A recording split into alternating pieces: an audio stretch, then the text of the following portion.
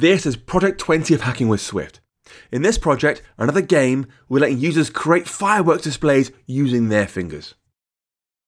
They'll need to touch fireworks of the same colour, then shake their device to make them explode. Shaking an iPad isn't the most pleasant user experience, but I had to find some way of teaching you about shake gestures. Along the way, you'll meet timer, you'll use sprite colour blending, and you're going to try the follow sprite kit action. This is a big project, so let's go straight to Xcode. Create a new Xcode project. Choose iOS, then Game for your project type, and press Next. Call this thing Project 20.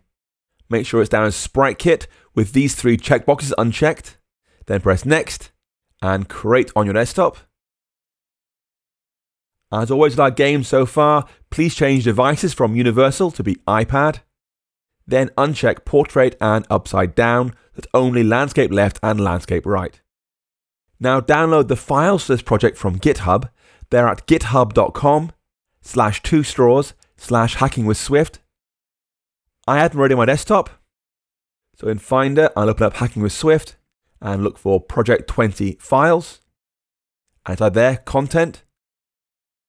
You see there's 3 pictures and 2 particle systems, these 2 SKS files. I want to drag the 3 pictures into my asset catalog. So in Xcode, I'll open up assets.exe assets and drag in background, rocket, and spark into there. Then explode and fuse into the main project below info.plist, like that. Boom, finish.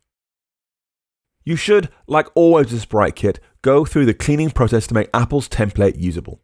That means deleting actions.sks, move to trash. It means going into gamescene.sks, deleting hello world, going to this inspector up here and changing its width to be iPad sized, so that's 1024, and height 768. An anchor point will do bottom left corner, so 0, 0. And finally, open gamescene.swift and get rid of nearly all the code. So that is going to be this import gameplay kit. It's going to be these 2 nodes. Then everything inside did move, all the rest of these methods down here, down to the end of update, leaving just that, an empty did move to view method.